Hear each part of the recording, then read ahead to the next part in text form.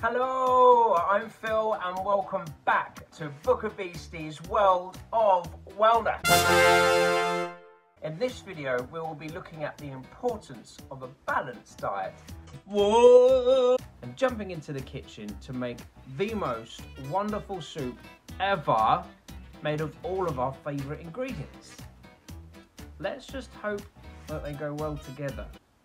We will also be looking into self-care, how we can practice better self-care to care for ourselves, because there are lots of ways that we can, and many changes we can make to our routines that could make a difference. Did you know, and this is quite an important did you know, that self-care, being the caring for oneself, can be, and listen carefully to this, self-care, which is key to our well-being, can be, are you listening? Anything that you want it to be if it means that you're caring for yourself. But isn't it selfish to just care for yourself? Selfish? Of course not. Self-care is all about you becoming the best version of you. And that can be just as good for others as it is for yourself. Oh! So not selfish at all.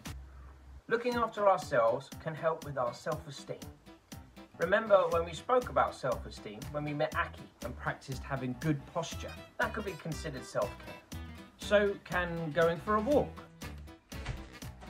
Having a good dance to some of your favourite music.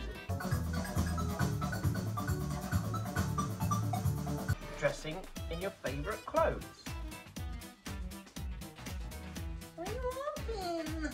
Switching off all electronics, even for an hour. And even cooking ourselves a nice, healthy, wholesome meal that can make us feel fuzzy, warm, and full. Which brings us on to today's activity. For today's session, you will need pens, paper, and a chef's hat. Let me introduce you to the brilliant fever folk. The fever folk mostly feel very low, and they worry that this brings everyone around down too. Maybe a nice warm blanket and some healthy food could help. But maybe it's not just healthy food that will do the trick. Allowing yourselves a treat or some comfort food every now and then can also be a good thing.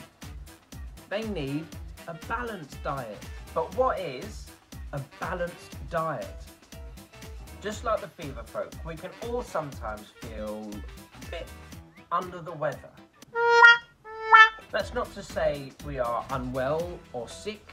Sometimes we simply feel well, you know? Just like with self-care, there are lots of ways to help ourselves when we feel like this. But having a balanced diet can be a great way to help in the long run, ensuring our bodies get the right nutrients, vitamins, minerals, proteins, fibre, and good fats.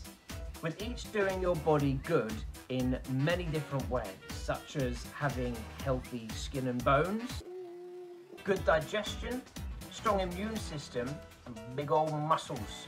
And if all those things feel good, then so will your super mega minds. That's not to say you can't treat yourself with your favourite things as well. What are your favourite treats? So how can we help the fever folk? Well, feeling unwell not only takes its toll on our physical health, but our mental health as well. Maybe if the fever folk wrap themselves in a nice big warm blanket and had some lovely comfort food, they could feel a bit better. Today we are going to be coming up with a recipe for what could be, it could be, the greatest soup concoction in history. But with my cooking skills, maybe not. We'll be looking at all the different food groups, what we could choose from each one, as well as all our favourite things that we may want to put into a soup. And keep in mind that you can use whatever you like, but the ingredients must form a balanced diet. You can write a list or draw each ingredient, and if you like, share them with us so we can try your soups here at Beasties HQ. Whilst I collect all of my ingredients and prep the kitchen, take some time to think about your ingredients, what self-care means to you, and work through these talking tidbits. Don't forget you can pause the video to spend more time to talk.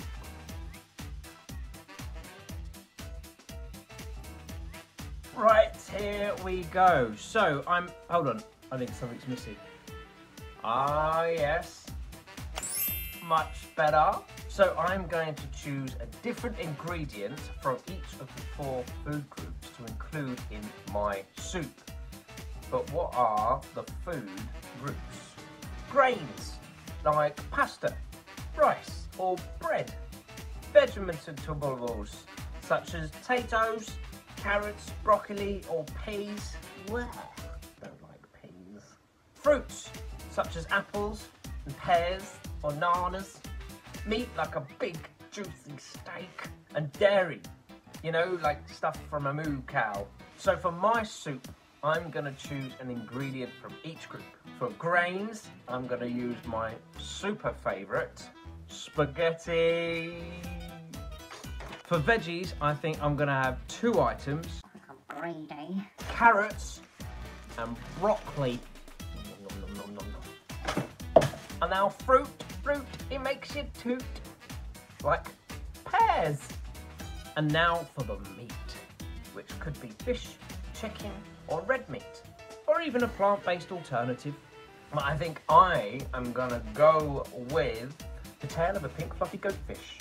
Classic. Oh, that's my favourite. Only joking. I'm gonna have chicken. Oh.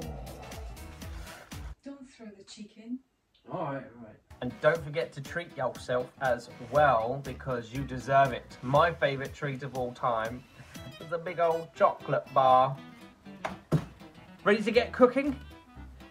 Please do not use any kitchen equipment without an adult present. Maybe stick to just writing the recipe for now.